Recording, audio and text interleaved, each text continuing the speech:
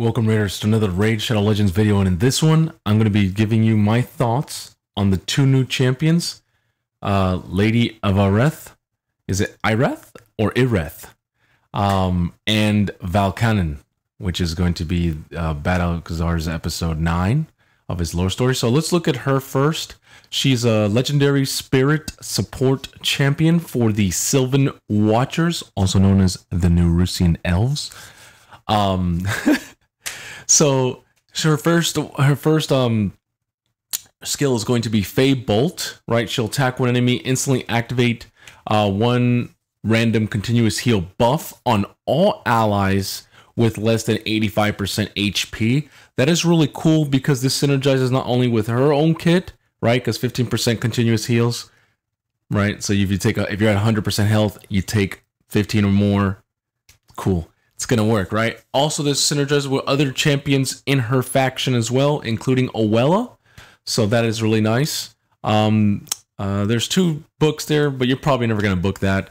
And let's be honest, she doesn't have multi-hits, so why would you even build this champion for damage? It's kind of weird. But yeah, the A2 is gonna be Mistwood Healing. It is a 4-turn cooldown, bookable to 3, and it says that it removes all debuffs from a target ally, then heals them by 40% of their max HP, not hers, Sag. But this heal can be critical. So basically, you can always heal for 80% if you build 100% on her, which is very interesting. If the target is not fully healed, then she'll place a block damage for 2 turns. That is huge. And if the target is fully healed, fills their turn meter by 50%. That's pretty nice. I like that a lot. I like that a lot because pretty much by critting, you give them turn meter, and if you somehow didn't fully heal them, then they get block damage anyways, which is really interesting. This is 3 books, 2 for the healing, 1 for the cooldown. Not bad. Next one's going to be Rhythmic Strength. It's a 5-turn cooldown, but it's bookable down to 3, so she is a 1-3-3 champion. You know we like that. Places a 25% strengthen and a 15% continuous heal buff on all allies for 2 turns. There are some champions that actually do this, but they're like epics and stuff like that, so it is nice to see a Lego that can actually do it. And you might be like, it's just strengthen. It's just a strengthen buff and a continuous heal. Ooh, but here's where it synergizes, right? If you look at the next skill, Aegis of the Forest, which is her passive. By the way, there's only 2 books on the 3rd skill too, so that's not bad. Right there, there's only 5 books, technically. Her passive places a shield buff equal to 15% of this champion's max HP. Okay, that's pretty cool. On the ally with the lowest HP for 2 turns at the start of this champion's turn. Now, technically, we tested this out with another champion that has the same keyword to Hanorok, so technically she should be able to solo, and it works on herself if she's the only one there.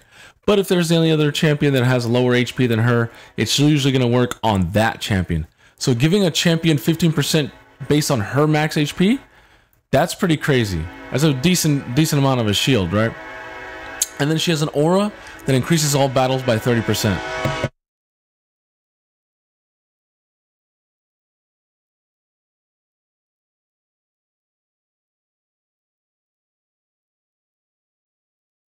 Of course, the train's got to be absurdly loud.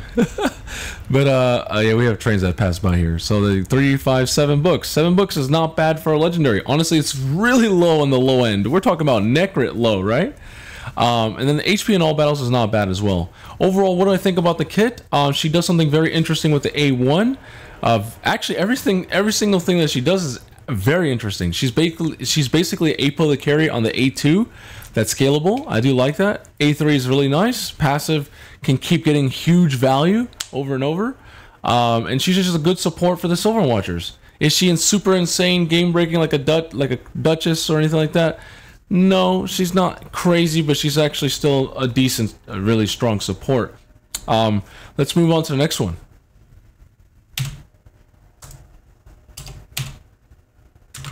Nope, not that one. It's this one. Nope, not that one either. Oh, there it is. Anyone who wondering what that was, well, you'd have to watch my streams to know what that is. Let's look at Valkanen.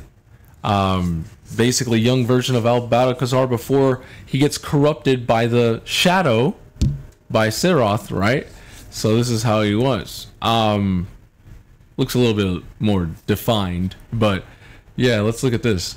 Let me bring up the mic a little bit. Right there. Okay. So the first skill is going to be, let's look at Dread Scythe. Right, so he is a void legendary through the undead faction, right? Attack champion based. So let's look at the first skill, Dread Scythe. Attacks one enemy. This attack ignores shield buffs. Nice. Also has a 60% chance of increasing the duration of all debuffs on the target by 1 turn. Free value. That's bookable to 80%. That's nice. Also has a 100% chance fully booked to apply. It's 80% of applying a debuff spread effect, taking 2 random debuffs for the target and placing them on all enemies under Hex. That's huge, because usually you have that on like an A2 or A3. Some people can do an A1, but there's very high conditions. Hex is pretty becoming a little bit normal nowadays, and he actually puts Hex on his A2, so it synergizes. His A2 is Hexa Blades. Attacks on enemies. It's a 4-turn cooldown, bookable down to 3. This attack deals single target damage to each target individually rather than AoE. Okay, so it's an AoE, but it's not technically an AoE. It's basically hits each target one by one instead of just pure AoE. Very interesting. There's this will help this champion ignore certain passives like Crutches, Candrafon, things that reduce AoE damage, probably Stalwart Gear as well. But this will probably help out with certain champions like Mariska, because technically Mariska, if you put her in the front, right, when you're AoEing, she should die first, and then the other champions should not be able to come back. But because even though the way she's written, it's not written how it should work. Technically, if Mariska was at the end, all the way in the right, if you placed her, that's how she should technically revive everybody, because everyone dies, everyone's dead first. She last dies and brings everyone back. But unfortunately, if you put her in the lead position, which I don't know why they gave her a lead aura, because if, you know, she's technically supposed to be in the back, but cool, you put in the lead order, it still works. It's almost like her passive says, wait 2 seconds. When she dies, she will then revive everybody, which doesn't make any sense, but nice that we have a new champion to counter that. Before attacking, also has an 80% chance of placing a Hex. Nice, on all enemies for 2 turns. Will ignore 20% of each target's resistance for each dead ally. Nice. And the damage of the skill is increased by 10% for each debuff on each enemy. That's huge. That's pretty nuts, honestly. And there's like 5 books there as well. So already we have, what, 9 books already? Sheesh.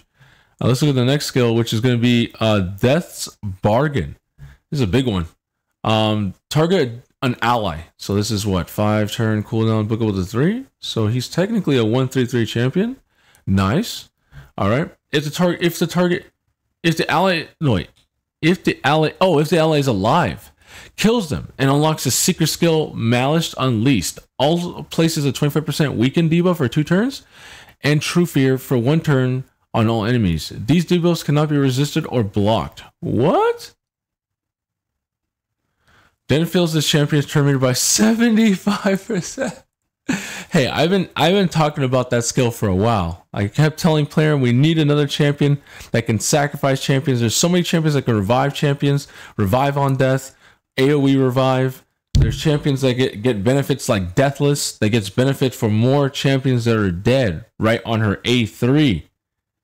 But I kept telling player, I was like, man, we eventually need to release a champion that can do different things, different mechanics. There you go. Sucks that it's on a legendary, not on an epic, so that everyone can play around with mechanics like this. We have champions like Gamoron, right? Like Gamoron. Gamoron's A3 was very unique, but I don't think it's enough. It needs to be a little bit more buffed to be something very strong. But hey, we have a new champion that's pretty ridiculous so far. If the ally is dead, oh wow, heals this champion by 50% of the dead mass HP. If all allies are dead, also unlocks a secret skill, Malice Unleashed. Places a shield buff on this champion for 2 turns. The value of the shield is equal to any surplus heal. Wow. If this champion's already has a shield buff, the value of the shield's increased by by a surplus shield. Nice. Then fills this champion's turn meter by 75%. That's pretty crazy. And then, of course, this champion wouldn't. Here's a secret skill, and then there's a passive, and then there's an active, and there's more. All right, Malice Unleashed, which is a secret skill, right? Attack one enemy. Before attacking, steals all buffs from the target. You can steal Stone Skin. This effect cannot be resisted, but Stone Skin does have a 50% chance of always not stealing or stealing, so 50-50. But hey, a 50% to steal all buffs that cannot be resisted, that's pretty crazy. You gotta make sure you have protection on all those buffs, huh? Protection set.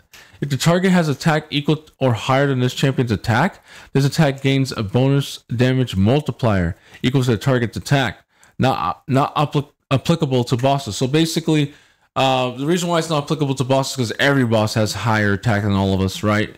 That's why we always want to decrease attack the bosses unless it's like Fire Knight. But if it's an enemy nuker, they're not going to have any defense, so you could just blow them up. You just go, oh, you're stronger than me? Cool. I basically one-shot you. If the target's attack is less than this champion's attack, this attack will ignore 50% of the target's defense. Cool. You're a support champion. You're a defensive champion. Bro, I ignore 50% of your defense. You're dead. So either way, they're dead. This attack will also ignore block damage, unkillable, shield, ally protection buffs, then also places a block revive debuff. So not only does he block revive the enemy, he also basically ignores everything except strengthen. What? That's crazy. That's crazy. Oh, that is a nutty secret skill, honestly. Wow.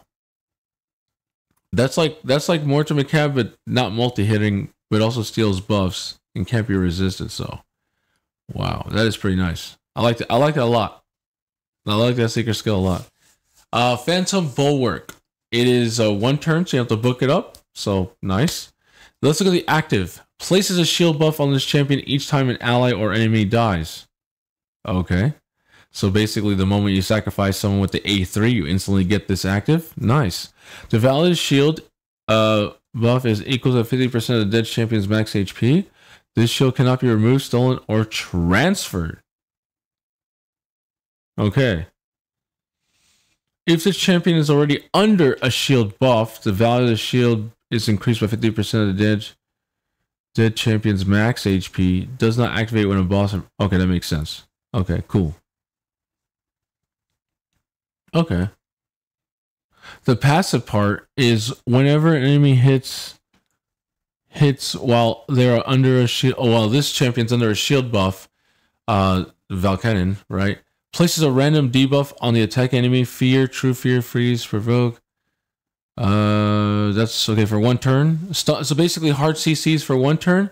And any other debuffs like decreased defense, block active skills, block passive, they will all be for 2 turns.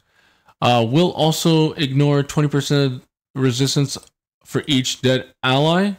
That's pretty nice. And cannot place block boss exclusive debuffs, sheeps, or smite debuffs. I think we kind of understand that. That's fair, right? That'd be kind of insane. It's a little too random. Also has an aura, as you can see over here. Increases speed in arena battles by 30%. That is pretty huge, honestly. Now let's check them in game so we can look at exactly what we were looking for. We were looking specifically for this skill right here. We can show a little bit more in depth right here. You can actually see here, look at this. Look at this. There's stun, freeze, sleep, provoke, heal reduction, poison, block buffs, decrease attack, decrease defense, decrease speed, decrease accuracy, decrease crit rate, decrease crit damage, block active skills, bombs, weaken, hex, leech, HP burn, true fear, poison sensitivity, block passives, and decrease resist. Player forgot to put the petrification debuff here. It says it's here, but where is it here in the description? People say, Jay, it's too long for someone to scroll. I say, no, it needs to be there. It's part of the skill. Even though it shows it there, it needs to still show it in the debuffs because people are not that. People don't, not everyone plays Raid. If you know what I mean. So, anyways, I think he's nutty. I think he's going to be one of the best new champions, just like Taras. He's going to be insane of a champion. I can't wait to push him, pull him if I can, but I highly doubt it.